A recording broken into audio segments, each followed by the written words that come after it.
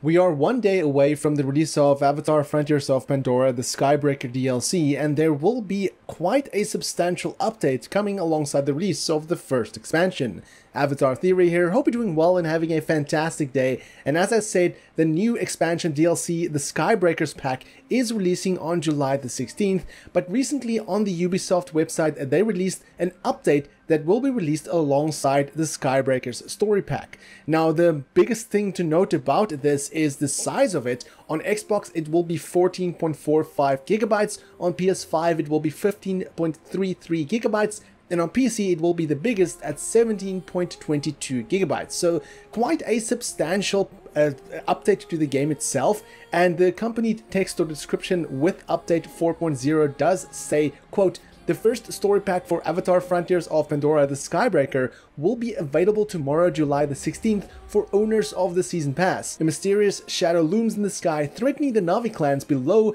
who are celebrating at the Great Festival of Games. To protect the Western Frontier, you must face the RDA once again and save your allies. To access the story pack content, you will receive a radio call from Priya, following her instructions when you're ready to start playing the story pack." End quote. Now it does add a little bit more about something that people were questioning about in terms of how do you start the story pack. Can you start it if you've not yet completed the main game?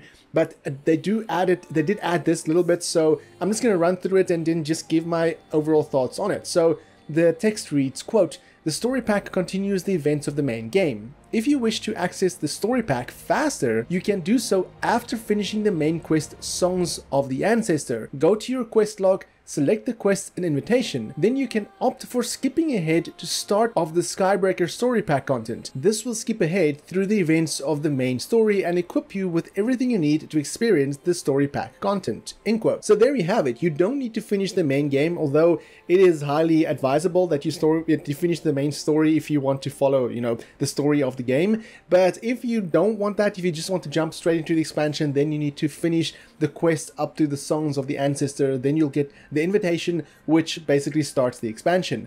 Now, continuing on to the update, they do talk a little bit about the Skybreaker story pack, but we know this already. But I wanted to go on to the notable fixes, which says, quote, "Purchased Ikran patterns will be available on all saves instead of being locked to a single playthrough." End quote. So this is something they said they fixed already, and then apparently it wasn't fixed. So let's hope it's actually fixed this time.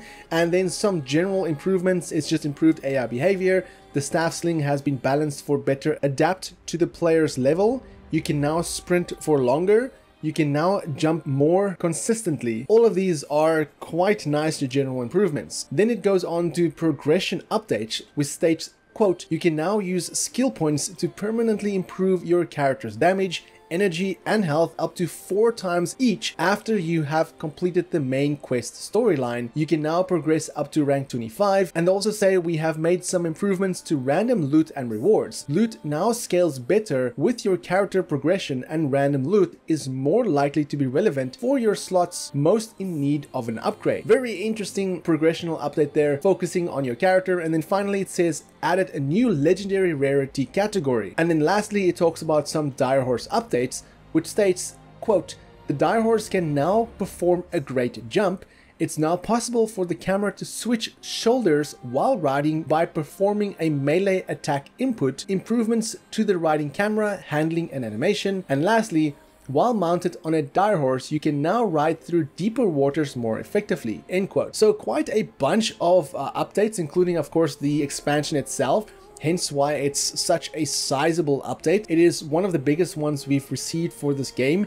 And overall, quite a bit to take away from this update, from the new animations for the Direhorse, the improved AI, the longer sprinting motion. And then when the expansion releases, of course, you can rank up to 25. Legendary gear, and most importantly knowing that you don't need to finish the main campaign to start the DLC content. But like I said, we are one day away from the release of the expansion, but are there some issues you're experiencing with the game that's not in this update? And what do you think of this update? If you've not yet purchased the DLC, then I believe the game is on sale right now. It is a good time to buy it, but let me know in the comments below what you're hoping to see from the DLC content. For more Avatar content, have a look at the rest of my channel, and until next time, have a fantastic day and stay safe.